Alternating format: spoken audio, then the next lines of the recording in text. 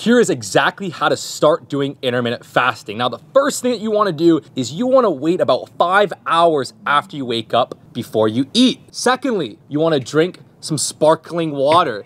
This will keep you full. Now, it's really important that if you're gonna be fasting, you don't just mindlessly eat when it's time to eat. You actually wanna have a structure of what you're gonna eat. Otherwise, you end up fasting, then you just start snacking and overeating, and that will not work. You must hit the proper calories. So I eat about the same thing every day for my first meal, which is usually my Kino collagen with Greek yogurt, peanut butter, banana, and a Rice Krispie, about 600 calories. And then I get to have a big dinner feast of steak, vegetables, potatoes. And I always save the final little 400 calories for a little bit of chocolate, a little dessert at night. And lastly, I do not recommend stressing about your eating windows. Finish your last meal whenever you want, whenever's most convenient to you.